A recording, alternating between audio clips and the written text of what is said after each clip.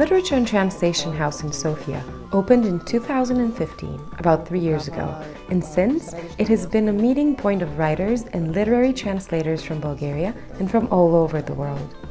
The house was built in the 30s, and for a long time it was the residence of the prominent Bulgarian painter Nenko Balkansky and his family. The International Residency Program is at the heart of our work. It offers to writers and literary translators a peaceful yet stimulating environment for writing or translating.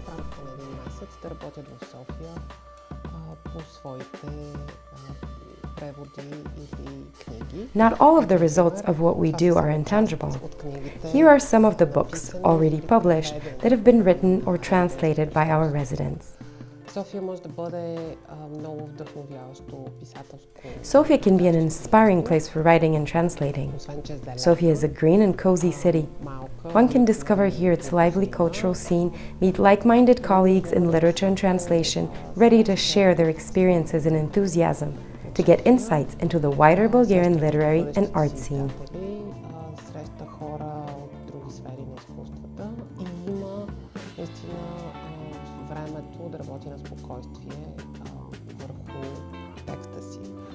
Also zuallererst, was eine Residenz ausmacht, dass man auf sich allein gestellt ist.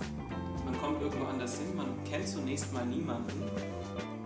Man ist bei sich, da ist niemand, der einen ablenkt von dem, was man eigentlich hier tun will. Es gibt auch bei Walter Benjamin, bei seinen Regeln für den Schriftsteller, gibt es die Idee, wenn du dein Werk vollenden willst, mach es nicht dort, wo du immer schreibst, sondern mach es woanders, damit du dich dort überwinden kannst, es tatsächlich zu tun.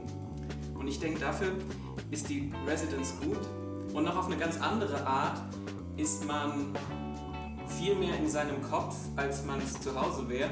Gerade jetzt eben für mich hier in Sofia, der ich nicht Bulgarisch spreche, außer das, was man braucht, um Kaffee oder Bier zu bestellen und Guten Morgen zu sagen. Um einen herum sprechen die Leute Bulgarisch und man versteht nichts von dem, was sie sagen. Das ist erstmal sehr förderlich für das eigene Menschenbild, denn man hört nicht, was für einen Unsinn die Menschen so reden. Aber man ist sehr bei seiner eigenen Sprache. Es redet einem niemand rein. To stimulate debate among different generations of Bulgarian literary translators, we organize workshops, seminars, and public discussions. Нашите семинари за литературни преводачи. Може би за първи път в България така регулярно. These are dedicated to issues of professional interest, ranging from seemingly obscure ones, such as the specifics of translating 16th century Dutch literature, to issues directly applicable in the translator's practices, such as the use and misuse of footnotes. Професионални неща, доста тесни, от типа как се превежда нидерландска литература от 16 век, до много по-широки, засягащи целия свят на литературния превод теми, като да слагаме ли бележки под линия. The true embodiment of the translation process, however, are the unique moments of live collaboration between our residents and the Bulgarian authors they translate. In the times of new technologies and virtual communication, these real meetings underline the very important human aspect of literature and translation.